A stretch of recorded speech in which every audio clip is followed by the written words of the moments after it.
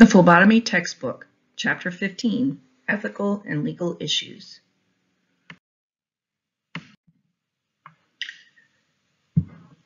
Principles of right and wrong are a code of ethics that provides you with personal and professional rules of performance and moral behavior that you should follow.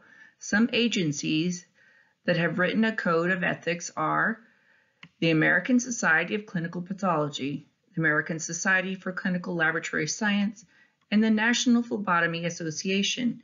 It is wise to avoid unprofessional social media posts that would break the code of ethics. There is an established ethical standard of conduct included in the Medical Code of Ethics.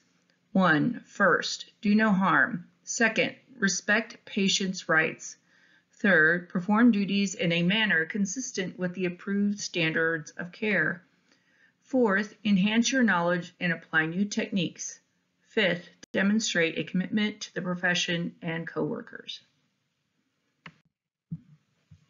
There is a patient's Bill of Rights, which is a document which lists what a patient should expect while in your care. You should have respect for your patients. Always maintain a safe environment. Only collect blood with consent of a patient. A patient has the right to refuse treatment. Maintain a patient's confidentiality. You will have to deal with angry, unhappy patients. Treat them with respect and consideration. However, if a patient is abusive to you, then you should report this to the nursing staff. You cannot collect blood from someone who may harm you. If you are pinched, hit, kicked, or harmed in any way, then you must report this to your supervisor. You should not make a patient uncomfortable, but they should also not make you feel unsafe.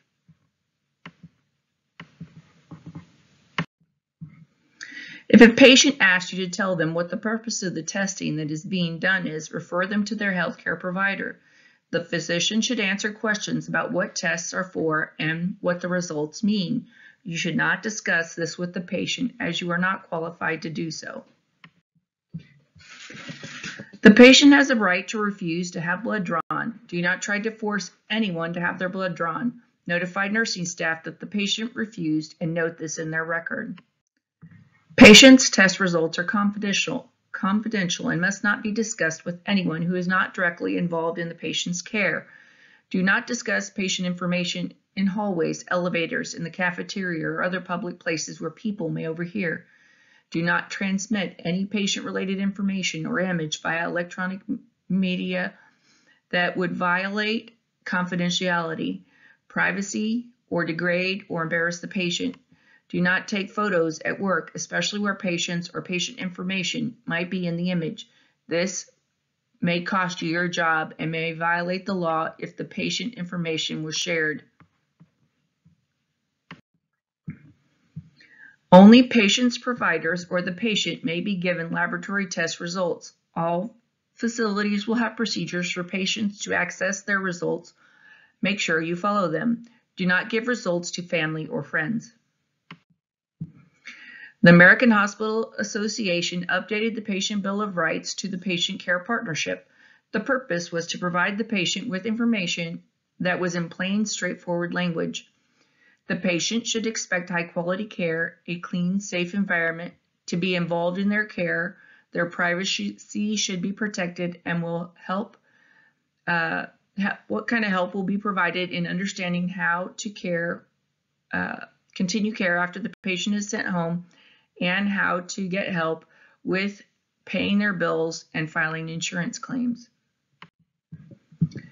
Ethics are recommended standards of conduct, while medical laws are required standards. Criminal law is enacted at the local, state, or national levels. A criminal lawsuit is an action initiated by the state for committing an illegal act against the public welfare and can be punishable by imprisonment. A civil lawsuit is a court action between parties seeking monetary compensation for an offense. A tort is a wrongful act committed by one person against another that causes harm to the person or his or her property. Torts are classified as intentional and unintentional. Assault, battery, and defamation are considered intentional torts. Negligence and malpractice are considered unintentional torts. Assault is the threat of touching another person without his or her consent and with the intention of causing fear or harm. For example, if a phlebotomist threatens to hold a person down in order to draw his or her blood without consent, this is assault. Battery is the actual harmful touching of another person without his or her consent. An example would be if a phlebotomist physically restrained a patient without consent, they would be committing a battery.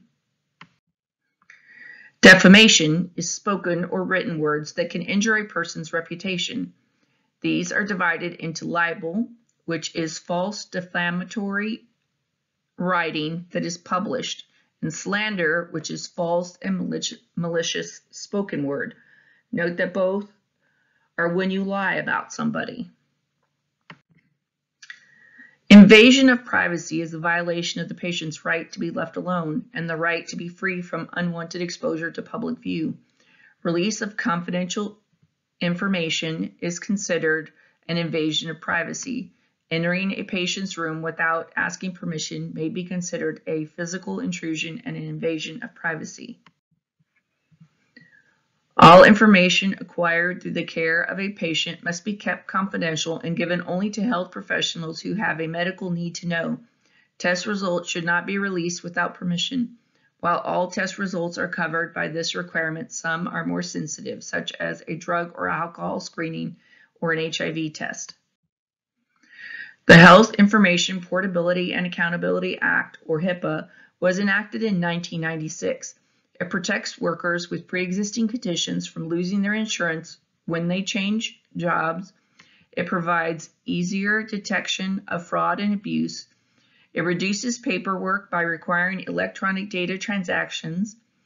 It guarantees the privacy of individuals' health information. Even before HIPAA, healthcare workers were legally required to respect the confidentiality of patient information. The Health Information Technology, Economic and Clinical Health Act was adopted to expand security protection under HIPAA and provide more legal enforcement for non-compliance. This act created standards for electronic transmission of protected health information. It offered monetary incentives for implementing electronic medical records and imposed rigid violation and reporting requirements.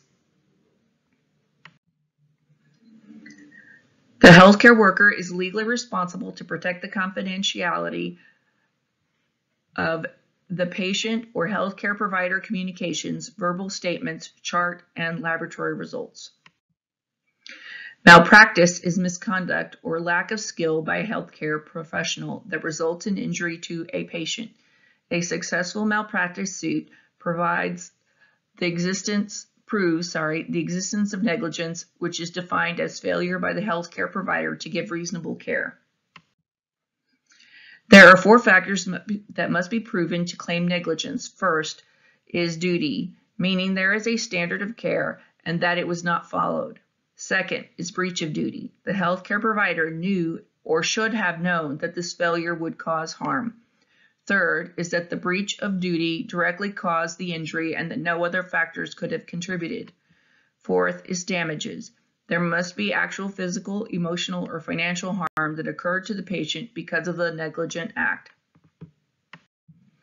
This is a list of some examples of phlebotomist negligence. The most common phlebotomy event that can initiate litigation is nerve injury, hemorrhage from an accidental arterial puncture, or inadequate pressure to a vein after collection, drawing from an inappropriate location, such as the same side as a mastectomy, injury occurring when a patient faints, death of a patient caused by misidentification of a patient or specimen and wrong diagnosis or mistreatment of a patient due to specimen collection errors.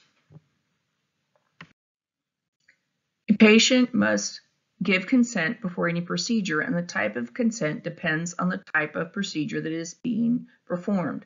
Informed consent requires that the healthcare professional explain what the medical procedure is, how it is to be performed, including possible risk and expected result.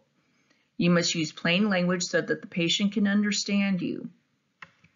Express consent is required primarily for invasive procedures, but can include phlebotomy.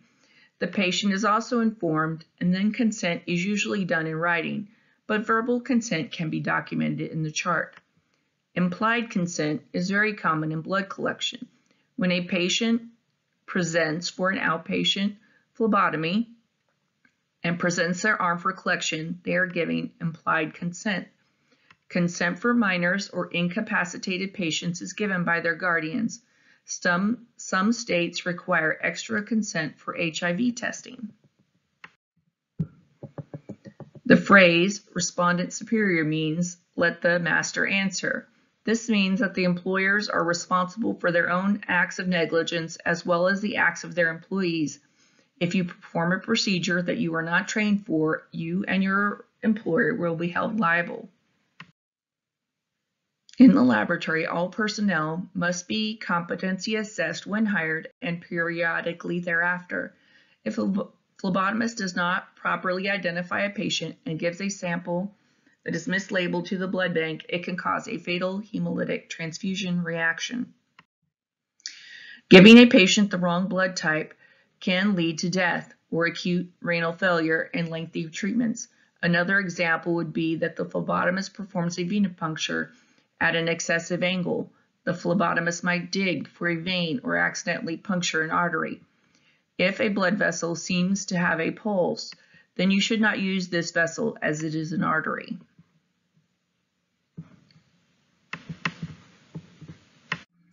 A patient could have nerve damage or have a large hematoma and lose function of their arm. If a phlebotomist assists a patient out of bed to go to the bathroom and they fall, this would be a breach of duty because this is not their job. Another example of breach of duty is the phlebotomist does not place a patient who states that they are likely to faint in a reclining chair or bed. This may cause the patient to fall and hit their head and split it open. The risk management department will have policies and procedures in place to protect patients and employees. They must identify risk, determine policies and procedures to prevent risk, educate employees, patients, and visitors, and evaluate changes to make sure the improvements work. The risk management department will require that incident reports are filed and evaluated. New policies and procedures are continually developed and instituted in response to incidents. To prevent medical errors, the Joint Commission has established sentinel event policies. A sentinel event is defined as an unexpected occurrence involving death or serious physical or psychological injury or the risk thereof. When a sentinel event occurs, a report must be written for the Joint Commission. Some examples of sentinel events are abduction of infants, assault, rape, homicide, fall-related events, hemolytic transfusion reactions due to patient misidentification, medication errors, patient suicides, or procedural complications due to patient misidentification. Some other sentinel events include delay in treatment. If you think of people with cancer who don't start treatment early enough to survive, would be an example. The unanticipated full-term death of an infant, leaving a foreign body inside of a patient after surgery, or completing a surgery on the incorrect site or side of the body. A sentinel event report will include the following information: the event, the root cause of the event, and a plan of action to prevent such an event from happening again. Thank you. This concludes this lecture.